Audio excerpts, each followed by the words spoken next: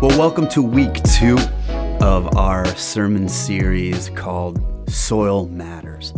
God is sowing.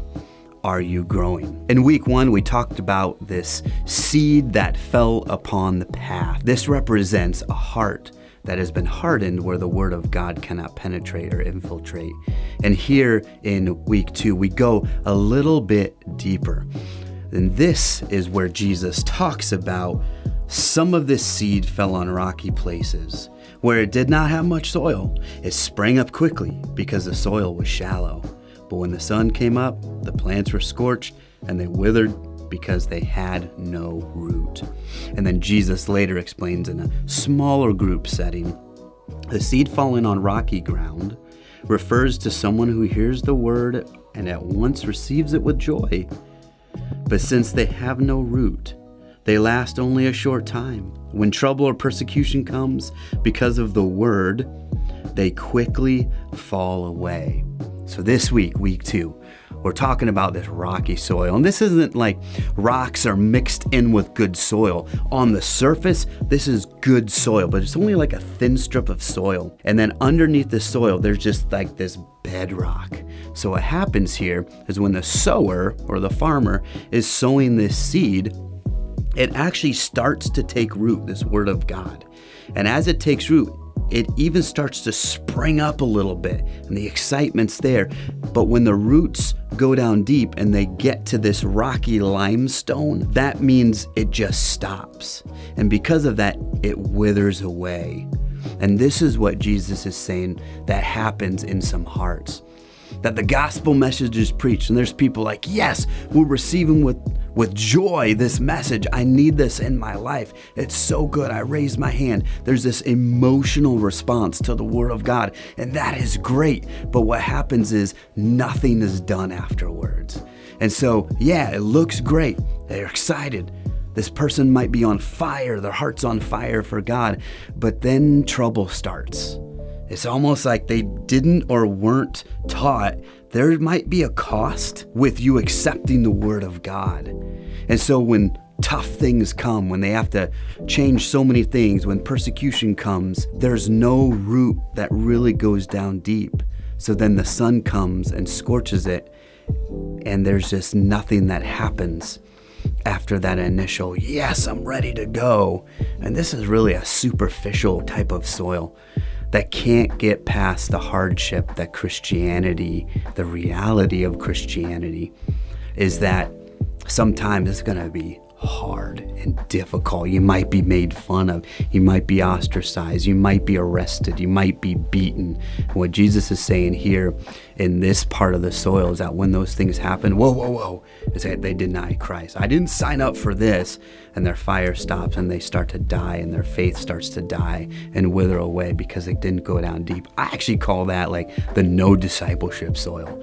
It's like there's a great response, awesome, but then there's nothing done afterwards. There's no discipleship process where they go down deeper. Their Bible time may lack.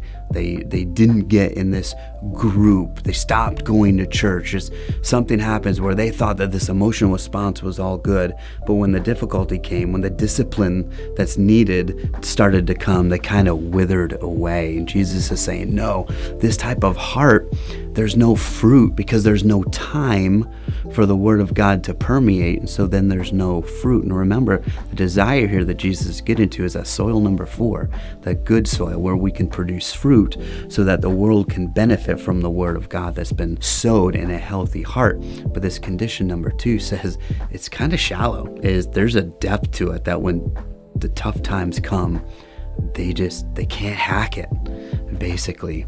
And so my challenge to you is, how are you deepening your faith?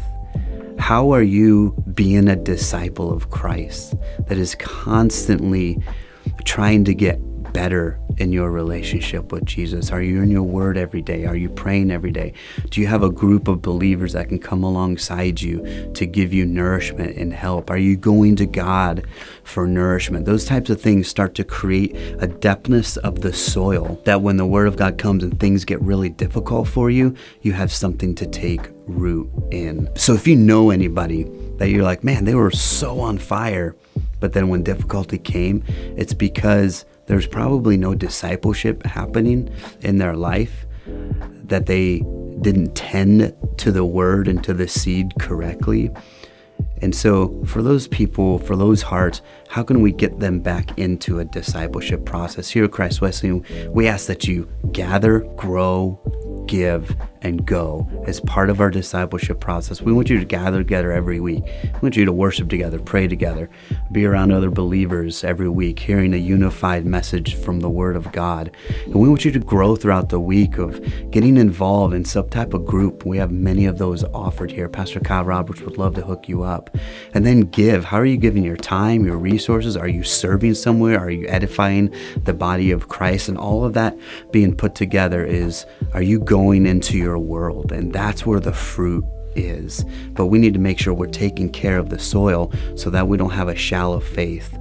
We want to make sure that our hearts are in a place of, man, I kind of expect bad things to happen. Not bad things, but because of the Word of God, listen, this world's going to hate us because of Christ. I mean, that's just period.